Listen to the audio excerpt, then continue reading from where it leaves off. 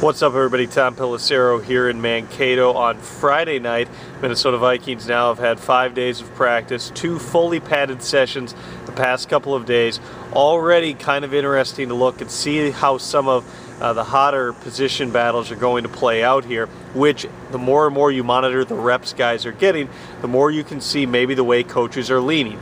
In some cases, we have a pretty good idea. Christian Ponder the past 2 days has taken virtually all of the second team reps. Joe Webb has been moved back with the threes. Leslie Frazier has said that that's in part because he wants Ponder working with the best offensive line.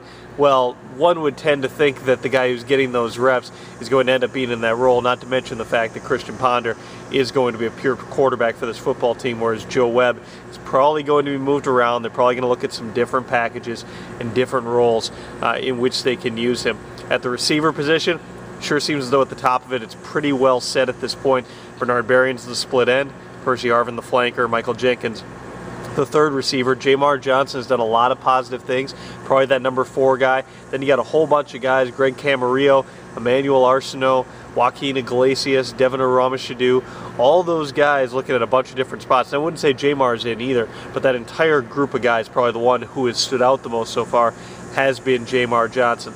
On the offensive line, Chris DeGear pretty clearly the front runner at right guard right now. Ryan Cook has been getting the second team reps there. That's probably going to be sorted out through the games. It's tough to say that in practice you're going to get the same thing going on in the trenches that you do in a game situation against an opponent you're not familiar with. What I'm interested to see is what ends up happening at 3 of the spots on defense. The Vikings are going to have several different starters this season on the defensive side of the ball. We know Remy Ayodele is going to be the nose tackle.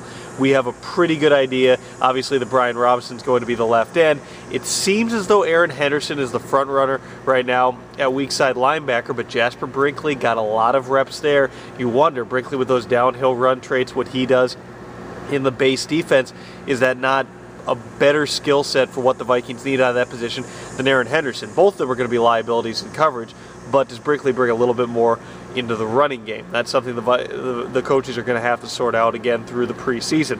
At cornerback, as far as the third cornerback, seems like it's dead even between Chris Cook and Asher Allen right now. I think the coaches would like Chris Cook to be the guy because they've already seen Asher Allen going through it. They haven't seen a healthy Chris Cook go through a full season. He was so banged up with those knees last year.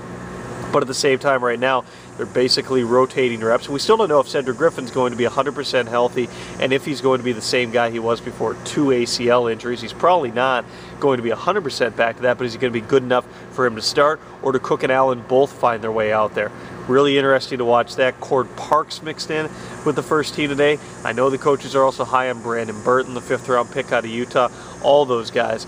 That stuff, as well as the second safety position. It seems as though Hussein Abdullah, barring major collapse from him, is going to be one of the starting safeties. But is it Tyrell Johnson? Is it Jamarca Sanford? Those two guys have gone back and forth, series to series, drill to drill. Who's the number 1 guy?